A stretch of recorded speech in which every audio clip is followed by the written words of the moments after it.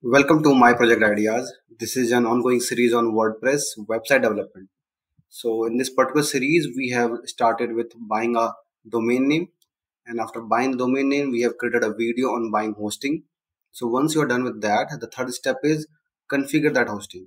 So, either you can buy a hosting, or build Rocket, or you can buy Siteground.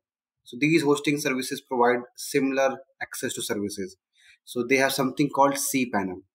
So I am already logged in. So what I will do, I can just click on websites and will click on new website. So if you have the domain already in place, you can just go and click on this particular existing domain, type a domain here. So I have something called missionatal.com. For just your information, I will just paste here missionatal.com.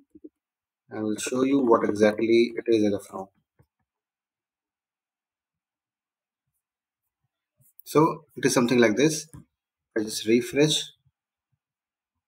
It has something already. It is pointing to something else, right? So what I will do, I will start a new website on top of missionatal.com. So I will click on continue.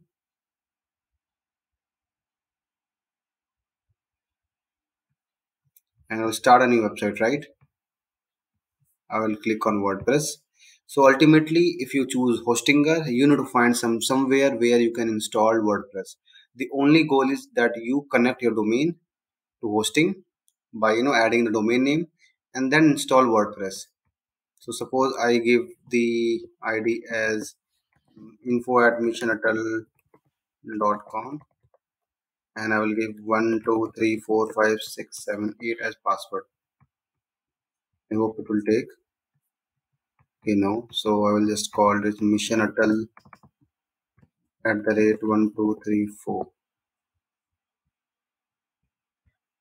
Now it will take. Perfect, and I will click on finish. So it will start the installation of WordPress and it will install the WordPress over my particular domain. So domain is on GoDaddy, hosting is on SiteGround. So we have connected both of them. So I believe this is not just the part where you do connection. You also go to GoDaddy. So you can see GoDaddy change of name server. So the steps are very simple. I will just show you in this guidelines. So you search your particular domain and then you click on DNS and then you click on name servers.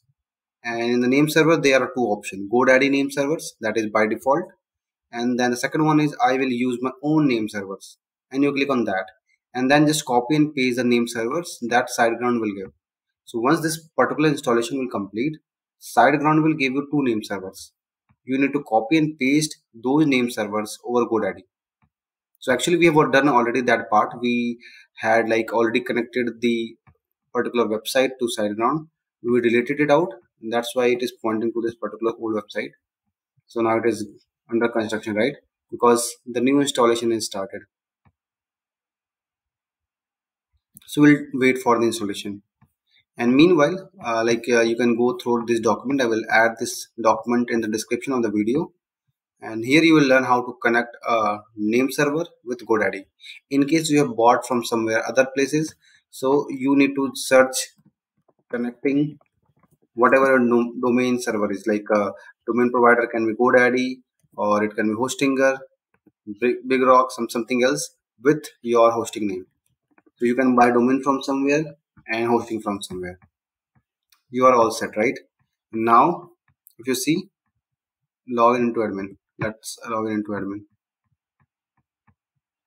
and click on site tools also.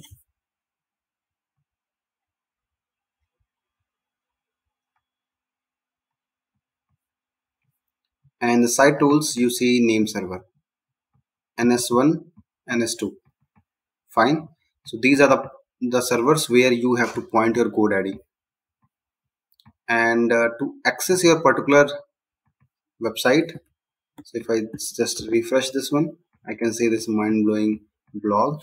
So this is the link that you need to enter your website name /wp-admin and click enter.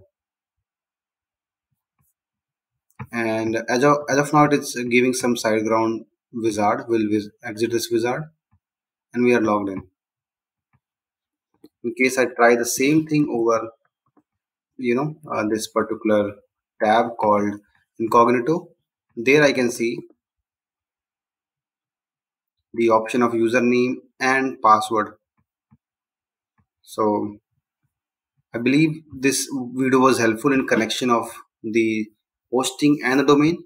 Once you are done with this particular hosting connection, the next part is the creation of a very simple website. So we will discuss those part in the next video. Thank you very much.